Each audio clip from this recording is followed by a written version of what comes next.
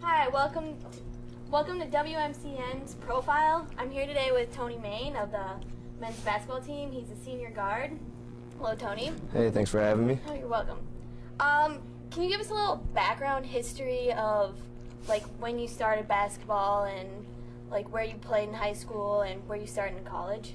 I'm actually from Milwaukee. I went to Milwaukee Thomas More, smaller private school on the south side of Milwaukee. And originally out of high school, I actually signed a scholarship with Chicago State University, and I didn't really like it there that much. And so when I was looking at schools, my two best friends from back home, my cousin plays football here, so it kind of just fit that, I ended up here and I liked my decision. All right. So from going to high school basketball to college basketball, like what are the main differences and like how do you adapt to college basketball? The two main differences are on the court, just the speed of the game is so much faster, and then off the court, you got a balance between, school, basketball, it wasn't so much of a balance in high school, you had your parents kind of guiding you and everything, in college you got to, time management's a big thing, so those are the two big things to kind of get used to from high school to college. How did you find time? I just, I don't know, just stayed on top of my work, I didn't fall behind in my studies, then basketball-wise, made sure I was at practice, made sure after practice I either, went to the library, got my homework done, so I think just time management, being able to, take care of your time and figuring out what's important, what's not important are the big keys. All right. So how did you prepare for the upcoming season? Like, what did you do during the summer in order to get ready for this upcoming season? I prepare every season the same way. I got the keys to my high school gym, so I just, get into the gym after work, get in the weight room, so it's just the same kind of schedule every summer for me. All right, last year you missed the first round of the WEAC tournament with your injury. Well, what happened there? When I was a freshman at Chicago State, I injured my left ankle and I had reconstructive surgery on it, and then against Stevens Point, the last conference game of the year, I actually landed on somebody's foot. It hurt, and I could play the second half, but the next day, the next 2-3 days actually, it swelled up real bad, and once the game time hit against Superior, I wasn't able to walk, so I had to miss the game. Well, how do you stay injury-free now? I mean, with an ankle injury like that, I wear ankle braces and everything, it's just kind of a freak accident, you can't really prepare for anything like that. There's nothing you can do to stop it, just, if it happens, it happens. So you were just named D3Hoops.com All-West Region 3rd team, and last season you were tied for first point-wise in WEAC with 22.3 points a game. And what do you expect out of yourself for this season, like in order for your team to be successful? I'm the only senior on the team, just being leaders of the younger guys. We got a really young team, just showing those guys the ropes of what it takes to be successful at the next level, the intensity that goes with it, the work that goes with it. So I think the big thing for me is just being a leader, being the only senior with a team full of a lot of young guys, freshmen and sophomores. And how do you show being a leader? Just coming to practice every day, working hard, being on time, being the first one there, being the last one to leave, things like that. Being vocal at practice, just showing the guys, like I said before, showing the guys what it takes to be successful at the next level. Are you like push them every practice? Are you like the coach? I mean, on the floor, I guess you could say that, but Coach Cable's a very vocal coach too. He's on the sideline, he definitely makes his presence known, so the younger guys know that, if it's not me that's going to get on them, Coach Cable and our other coaches are definitely going to get on them, so they know what's expected of them every day.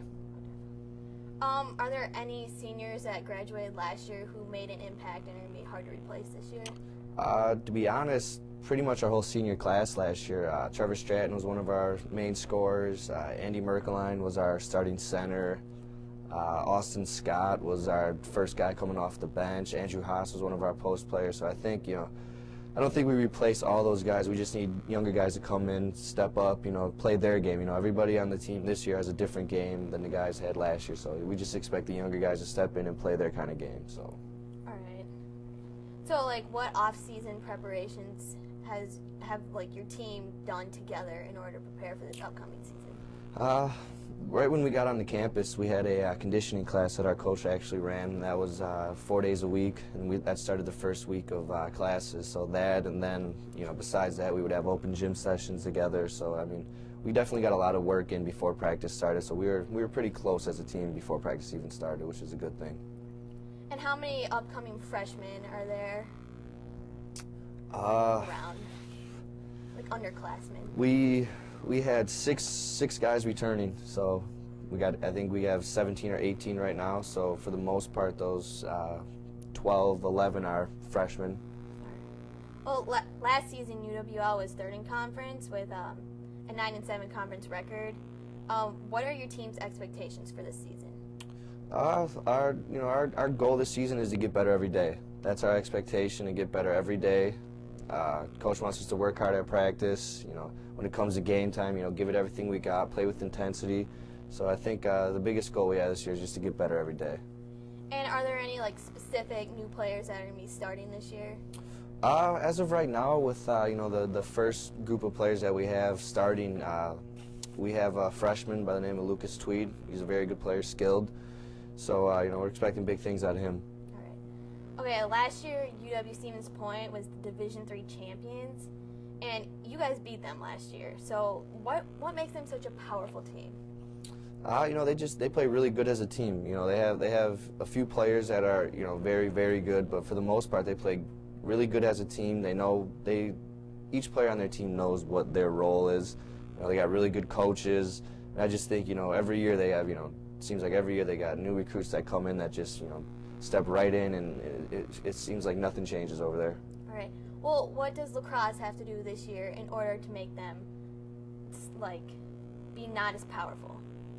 I think we just gotta play hard, bring intensity every day. Defense was a big thing for us last year that we knew coming into this year we had to work on. I just think that if we just come with the attitude that we're going to work hard, give it our best every single day, I think we can get up to those upper level teams. All right. Well, what are your conference predictions? I think our conference predictions, it depends. I think we can, it depends on how the younger guys do. I think we can, definitely think we can be in the top 3. Stevens Point, Whitewater, River Falls are all going to be very good. But, I think, like I said before, if the new guys step in right away, I think we can definitely be in the top 3. Do you think Stevens Point is going to be another powerhouse this year? Yep, absolutely. I'm almost positive they're ranked number 1 in the preseason D3 polls. So they're, like I said before, they don't ever rebuild; they just kind of reload. All right. Your first game this season against Madison. Well, last year UW Green Bay ended up beating Madison. Do you think you guys have a chance? We always have a chance. I'm not going to sit up here and say that, we're going to lose automatically, but, it's going to be a tough game. We're going to be out-heighted. They're going to, definitely have more height on us. They're definitely going to have, more skill at certain positions. They're going to be stronger. But, I think if we just go out there, play our game, play our, system that we do every day in practice, I think, we can definitely be competitive with them. All right. Well, what's your team doing in order to prepare for Madison? We're just, giving it everything we got at practice every day. We got guys, pushing and, still make the team, trying to get, minutes when the starting rotation, comes about.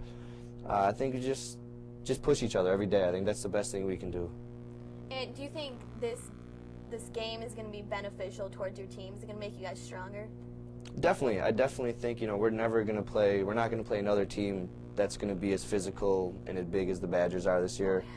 But, it's going to be a great experience. It's going to be a great atmosphere, and I'm just really excited to get out there. All right. Is there any, difficult teams that you play? The whole WEAC schedule is difficult. Like I said, Point, Whitewater, River Falls. We're in an Indiana tournament where we play the number 2 ranked team in the country. When you play in the WEAC, every game on your schedule is going to be a tough one. All right. Thanks for joining us today, Tony. Thanks for having me. Now here's a look at your perfect pets.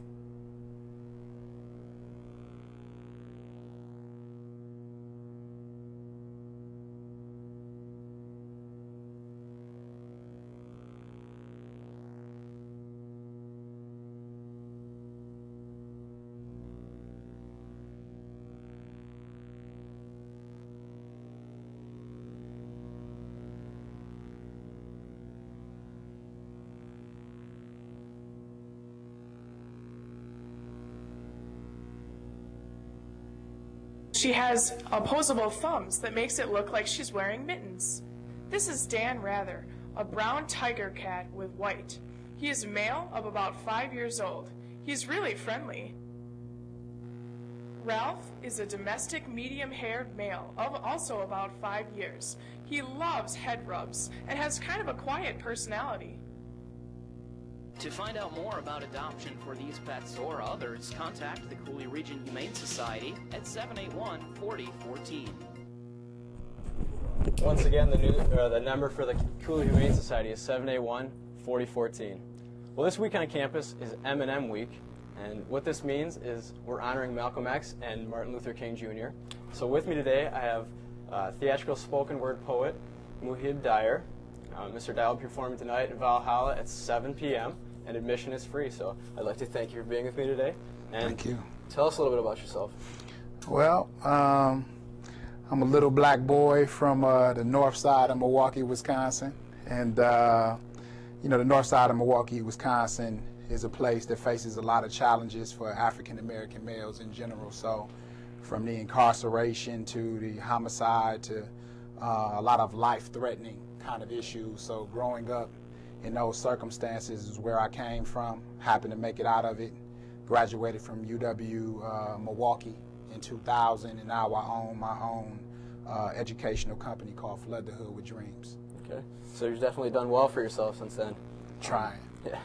What were the main factors that drove you to become a theatrical spoken word poet and community activist as well? Well, I guess that's two different kind of paths. To become a poet, I kind of found that in college. Okay. I was on the campus of UWM, and they had this organization called Scope back then, and they used to hold these open mic sessions.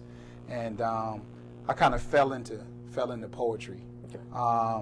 The community activist lane kind of originated from my mother. When I was younger, she was always volunteering at food pantries. She was always doing things to help the poor and uplift the community.